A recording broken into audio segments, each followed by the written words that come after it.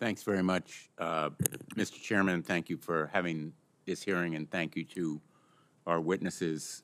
I think we're all repulsed by the skyrocketing hate crimes that have occurred across the country. Connecticut is no different. There have been a number of very concerning hate crimes against both Muslim Americans and Jewish Americans in Connecticut over the past few years. In fact, we've seen 158 anti-Muslim hate crimes reported in 2022, up from 2021. And according to the Anti-Defamation League, there's been a huge increase in anti-Semitic incidents within Connecticut, specifically since 2020.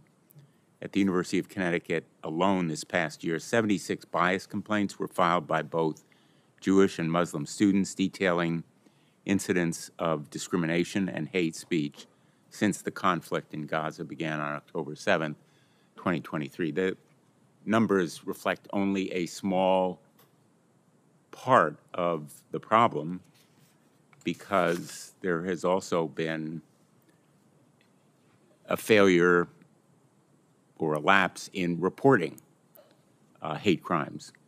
And I know that our witnesses have called attention to that problem.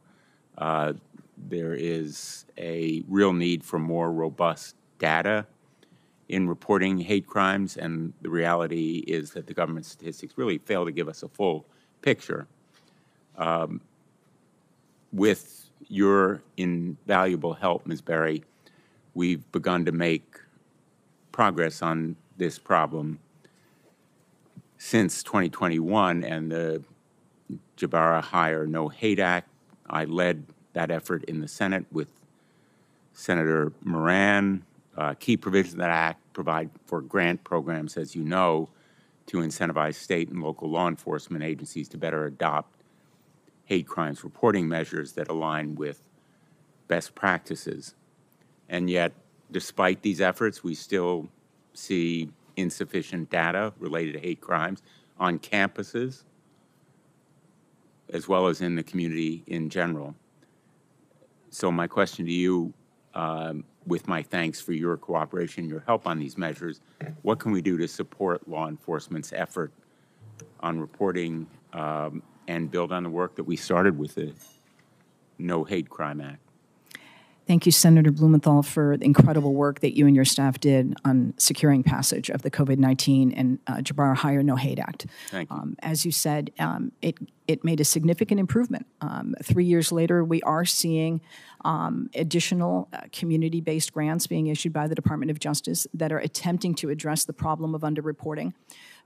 Grants that are going to law enforcement agencies, 100,000 or more. Have you reported hate crimes? Have you not? It's the issue of addressing the affirmative zero. It's hard to believe the number of municipalities and states in our country where they report that not a single hate crime has occurred.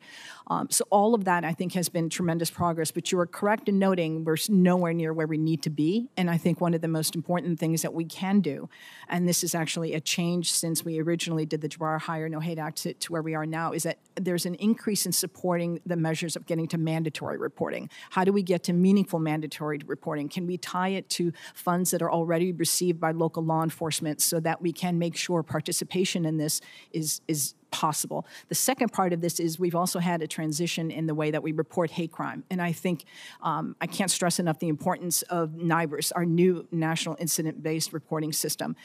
It really does allow a local agency to go in, having reported a hate crime and perhaps missed it, to then upload it and be able to include it in that. So the importance of that is tremendous. The issue there is, are we getting all of the agencies to participate? And regrettably, we continue to see not enough agencies having fully transitioned to that. Do any of the other witnesses have any thoughts or perspectives on reporting? Thank you, Senator, for that question. Yes, I think one challenging aspect of reporting involves the lack of clear definitions. A recent study found, for example, that almost half of adult Americans don't know what the word anti-Semitism means, and those are the people willing to admit that in a survey. So I think the importance of clear definitions would only help with reporting. Thank you. Yeah, and Senator, Mike?